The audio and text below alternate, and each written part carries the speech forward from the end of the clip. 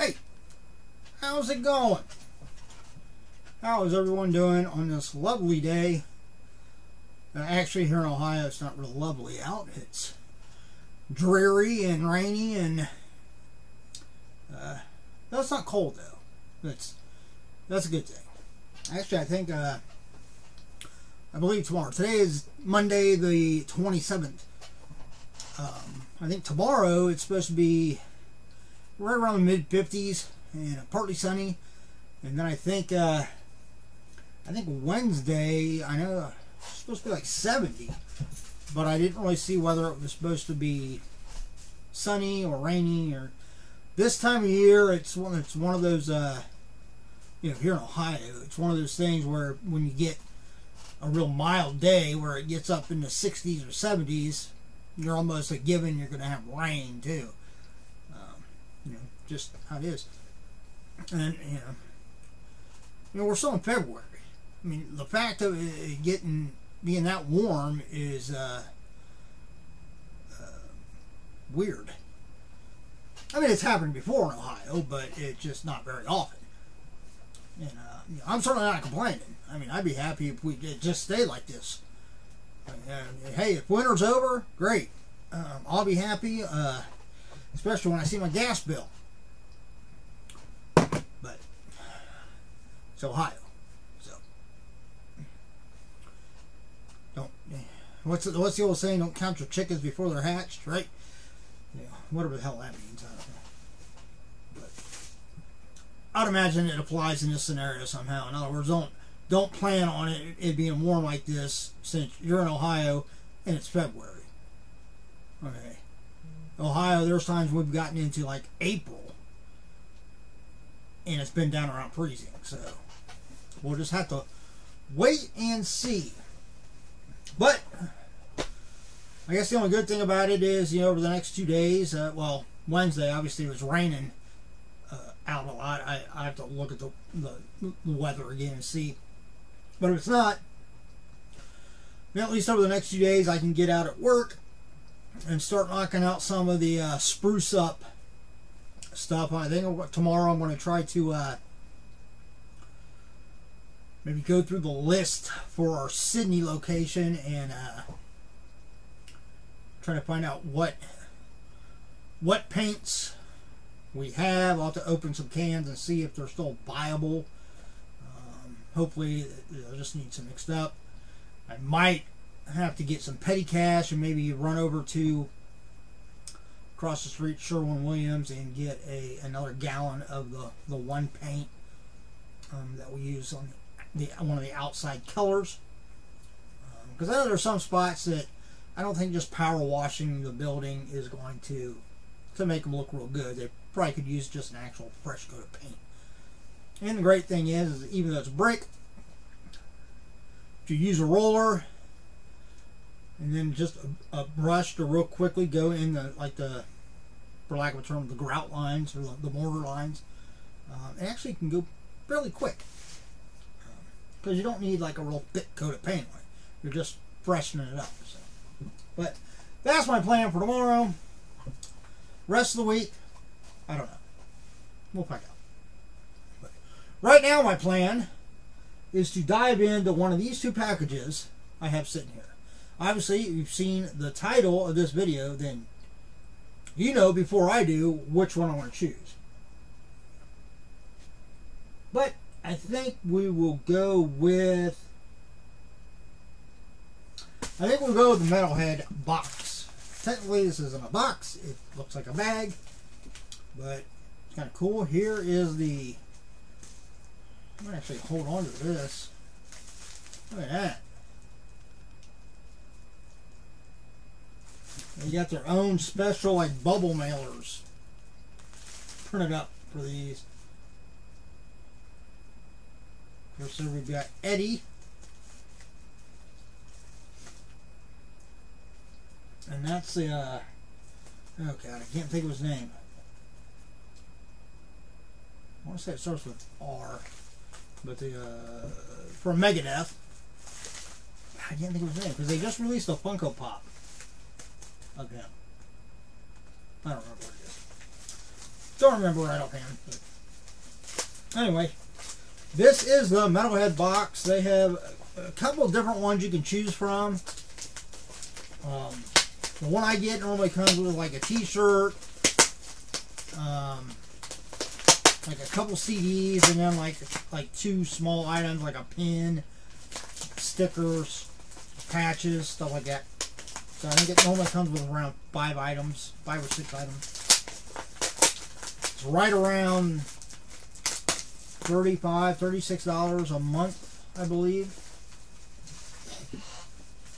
If you're a big fan of metal, I'm a big fan of, I love metal. The majority of my CD collection, well, not a majority, but like a third of it is metal, because I listen to all kinds of music. So the other 2/3 of my CD collection encompasses, everything from country to ska to reggae, some classic rock, hair bands, swing music, rockabilly, you name it. I probably get at least 1 CD. R&B. So I don't listen to a lot of R&B or a lot of rap, but there is some. But yeah, so like a third of it though is metal. But I'll be the first to say that there's a lot of metal bands I don't know, because I haven't been exposed to them, especially bands from across the ocean that don't get a lot of airplay here. Especially obviously the radio in general isn't real good about it. Just regular like tune-in radio isn't real good about playing metal in general. Megadeth, Metallica is, maybe like a Pantera if they do like Cemetery Gates. There's a few other bands that occasionally you'll hear a metal song from on the regular radio stations, but yeah. But real hardcore metal, which a lot of what those overseas bands are, I mean, they're hardcore like death metal, and yeah, you don't hear that here. One is just because they don't just play it on radio, period. But 2 is because they're bands from across the pond, if you will, and they don't get brought over here. And a lot of those bands, unfortunately, aren't, they're not in a position to where they can come and tour here in the United States. So, I'll be the person to say there's a lot of bands I don't know, but that's why I get this box, so that I can get introduced to more and more metal bands that maybe I don't know. Alright, so here we go. We'll pull it all out. They always kind of put everything, well, not everything, the pin down here in the corner. I'm tempted to actually keep this, but at the same time,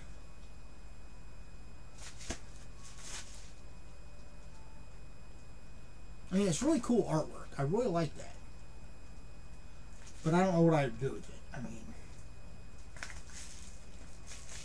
I'd like to get like a print. That'd be cool to have a print like that.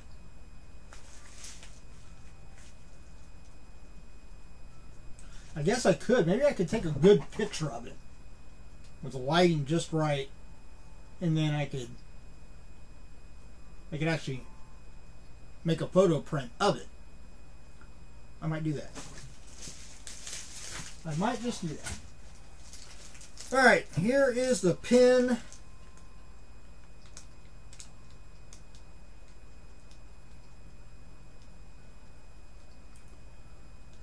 It looks really familiar. Let me take it out of the plastic, make it a little bit easier to see. That little plastic bag is going to a little bit of a glare, a little bit of a barrier.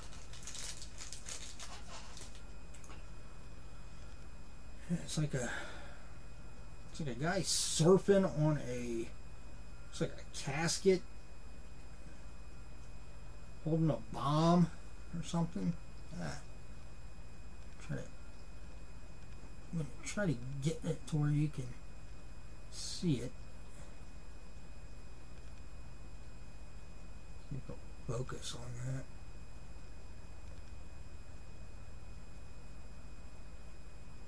Focus in a little bit, I guess. Yeah. It looks really familiar.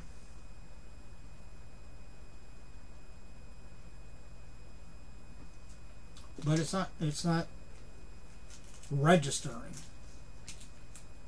I'm almost positive I've seen it before, but I don't know what band.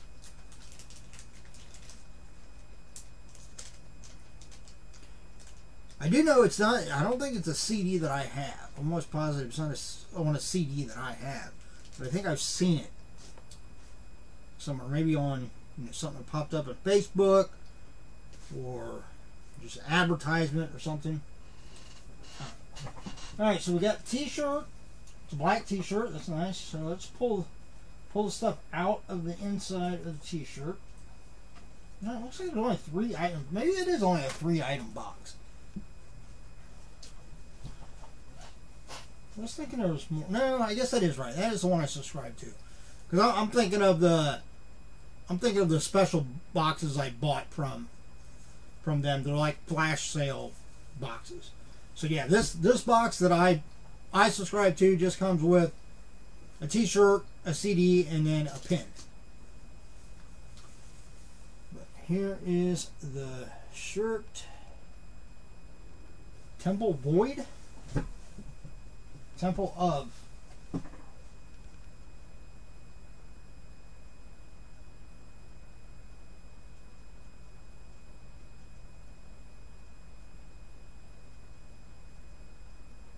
that Void, or kind of looks like an S?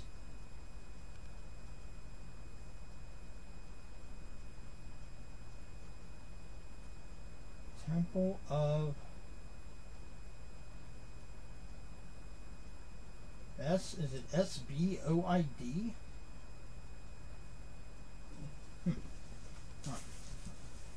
Cool design.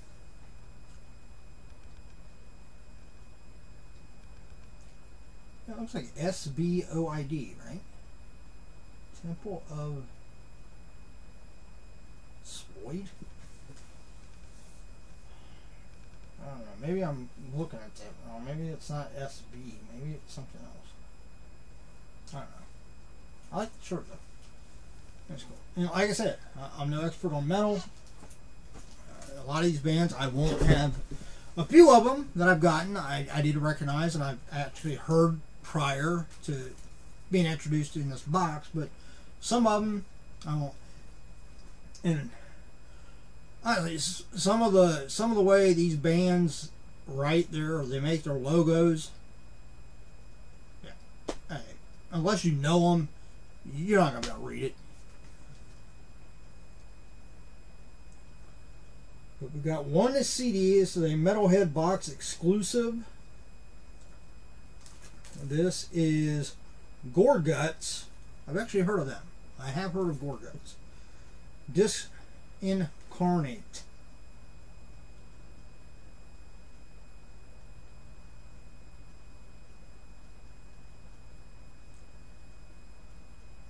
Oh, so it looks like this is a double.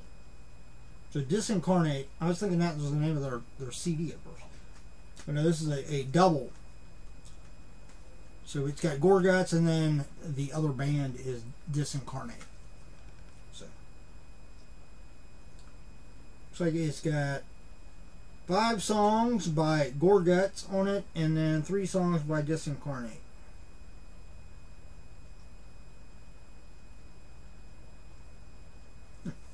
Well, let's open this up and look at the inside of it. Maybe it'll have pictures of the bands.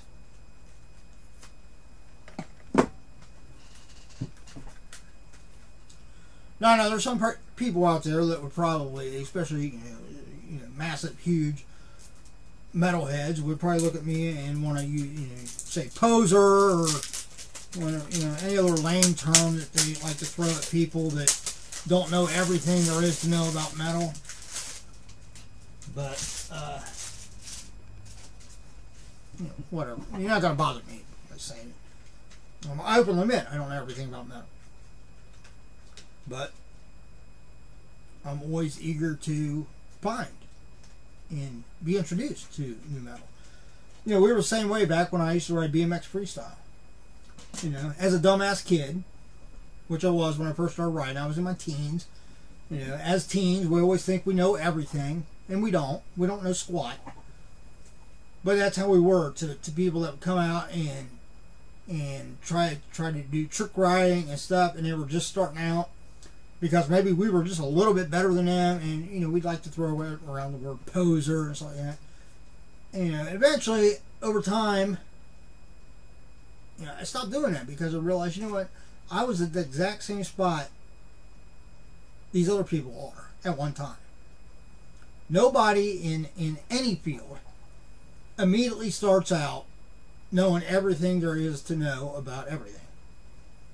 So whether it's music, whether it's BMX freestyle, whether it's physics, you know, whatever, you don't know everything. So I would say we should and this is how I do these days. You know, if I'm into something and somebody comes along and you know they want to get involved in it too, because they're interested in stuff, then I don't. You know, I wouldn't think of like shunning them because they're not in the same place I am when it comes to that sort of thing. And you know, I really learned that because my daughter. You know, with my daughter, you know, as she grew up and she started to have the same interests in me, she started liking some of the same music as me, and horror movies and stuff like that. You know, I embrace her not just because she was my daughter, but also because here's somebody that's wanting to get introduced to this stuff, and instead of me being an ass about it, and again, not looking at her as my daughter, just looking at it as somebody coming in wanting to learn about horror movies or the music I listen to and stuff like that, instead of being a jerk, and we should do just the opposite. We should, you know, try to educate them as much as we can. So I openly ask anyone out there that knows all these bands, you know, drop me some comments, let me know, educate me a little bit. That way I know more about them. Like I said, I have heard of Gore Guts, and I mean, I've actually heard a couple of their songs before because I've got a couple compilation CDs down there from, I think one's from Century Media Records, and then there's another one that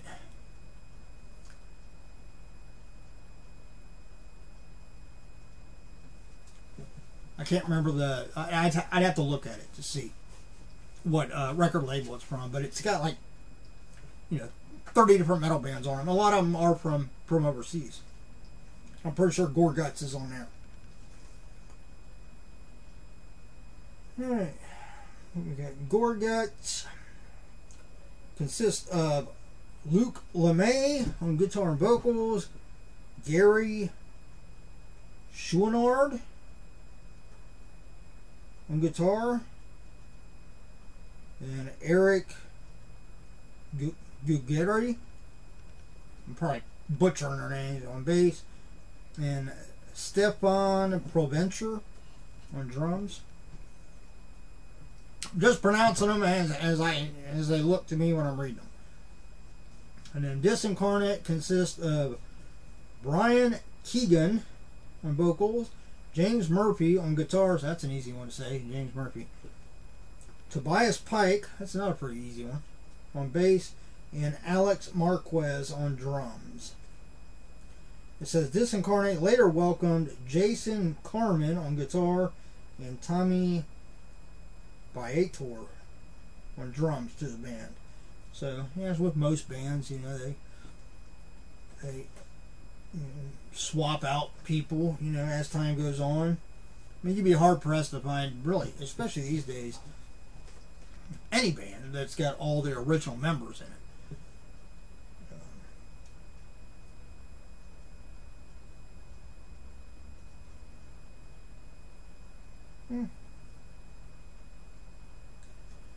It's got like a little paragraph here from James Murphy.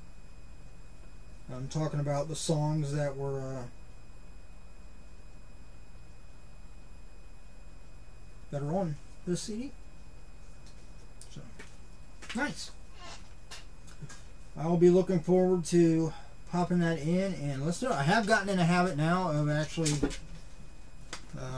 taking CDs once in a while, and when I go to work, taking them with me to work so I can listen to them on the way. Because otherwise I never have time here at home to listen to them. But there you go. Again, drop me any comments down below if you know, if you're very familiar with any of these bands. Like I said, educate me. I'm eager to know more about it, especially if you can. Like I said, this looks really familiar, but I can't think of what it is. And they don't really do a cheat sheet. So drop me some comments. Yeah.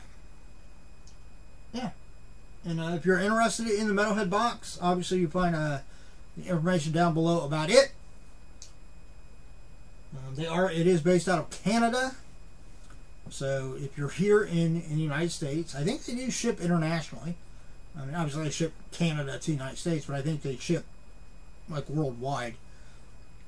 But if you're even in the U.S., if you subscribe, just be aware that when you get your first shipping notice, that it'll probably be like a week before you actually see tracking go up. Because they basically, I think they ship it from Canada down to like their main hub or whatever, I believe is in Florida. And then from there it goes out to, the consumer. The metalhead, if you will. So, alright, that's it. As always, hey everybody, if you enjoyed the video, give me a thumbs up. If you're not a subscriber, subscribe, hit the notification bell. The next thing I'll be doing is my newest horror pack Blu-ray box.